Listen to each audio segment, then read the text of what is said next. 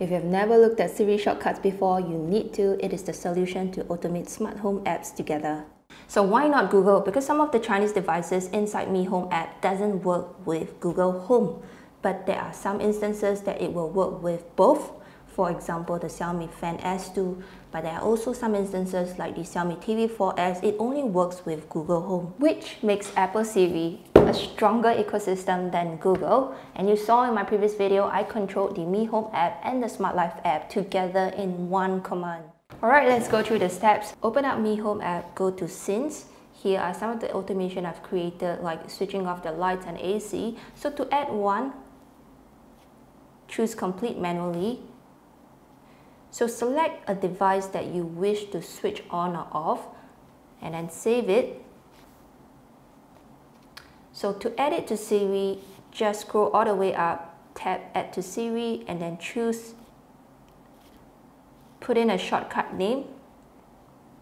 And once you are done, it will appear on top of the list inside your Apple Shortcuts. Now, this is where things get interesting. You want to add more shortcuts to the shortcuts, so it's like a combo hit. For example, Smartlife and SwitchBot all together inside one shortcut. And it will execute all at once. Response time is average, sometimes slow, but at least you eliminate the need for one ecosystem. I mean, I totally understand it's hard to stick to one ecosystem because some of the products that we want are not available on our favorite ecosystem. For example, the SwitchBot bot. And the same thing for Smartlife, you can add it under the Smart tab, tap to run. So you have to create an automation here, and then at the bottom, you can add it to Siri.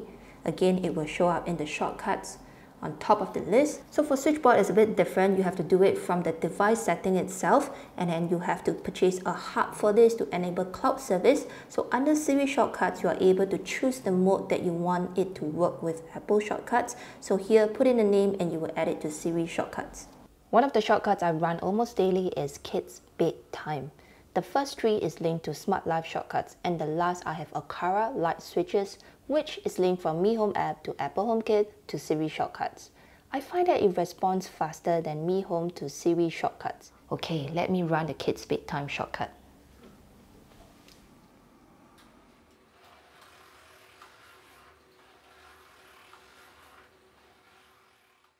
I believe in serving the community, so I set up a group on Facebook. It's COMADS. Over here, you can share your smart home journey, ask questions, discuss, and help others. So come, join me.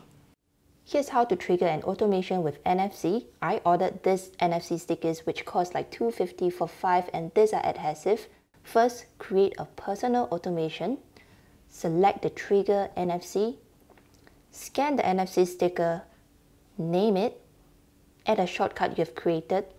So for me, I've created a shortcut for getting my kids off the sofa. It's like the wind down effect. Next, disable us before running. And when my kids are done with dinner time, I'll just put my phone here. It detects the NFC and it triggers the wind down shortcut. Slowly, it will switch off everything, including the curtains, and my living room goes into darkness.